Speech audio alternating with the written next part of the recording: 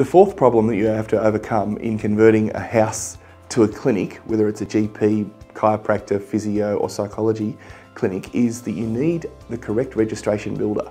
So the first thing is you can't do this yourself, and the second one is you can't use a residential builder. So it looks like a house, it is a house, and if you're remodeling the house to suit your own needs to live in, you would use a residential builder.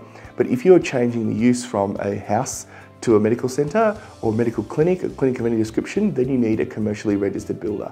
So the reason for that is, firstly, it's outside the scope of a residential builder to conduct the works.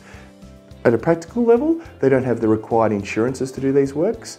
At an operational level, they're not familiar with all the code regarding disability access, hinge latch side clearance, hinge points, all those sorts of things that are absolutely critical and mandatory for your operation. It goes down to your certificate of occupancy at the end, so your insurance needs to cover this. It needs to be fit for purpose, it needs to pass council inspections, it needs to pass approved use, and for your insurer to back you up and provide public and professional liability indemnity for you to conduct your operation. These are really, really important points when you're shifting the use from a house to a medical clinic. And we'd love to help you if you're running into some challenges like this, which I'm sure you will when you go to try and change a house to a clinic.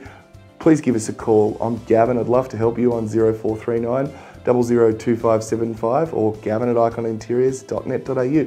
We'd love to help you, make it simple for you, and so you can get on the ground sooner and faster and more cost effectively.